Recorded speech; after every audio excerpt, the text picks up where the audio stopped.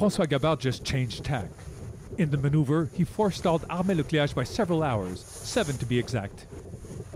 In doing so, he widens the gap even more.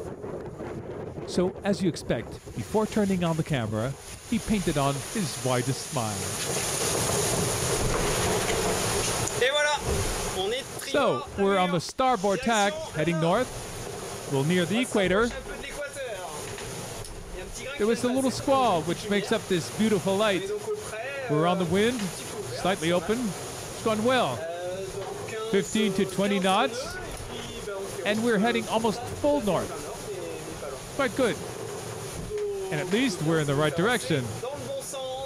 All right, talk to you later. Ciao. Friday at noon, François is almost 160 miles ahead of Armé le cléac'h. Not much, you'll say, to a Vendée Globe scale, but it's starting to count in their duel.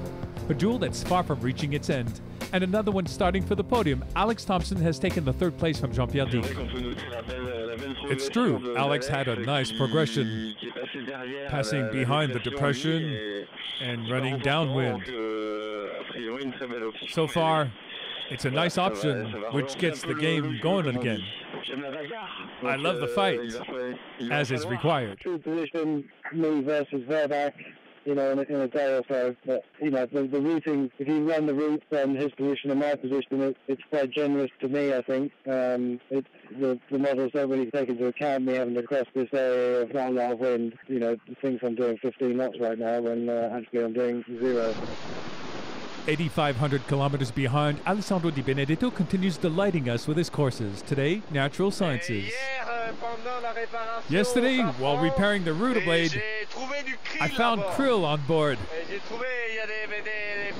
Found these little shrimps that are part of the krill. That's the food basis for animals here. For the whales. Tiny little shrimps.